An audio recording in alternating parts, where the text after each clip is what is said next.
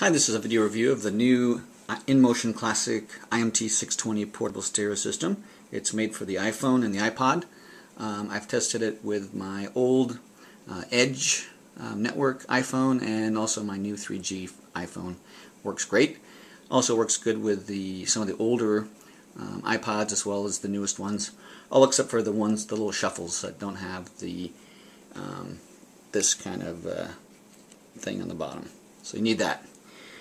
I guess one of the greatest things about this stereo is the sound quality. It's amazing. I'll give you a little sample here.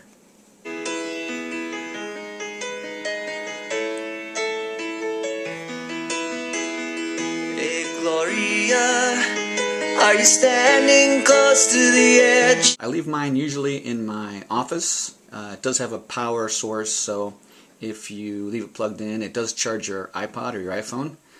If you're on the move, there is a built-in battery which is rechargeable. All of the controls are here if you don't want to use the remote control. It is a pretty good radio and has an antenna here.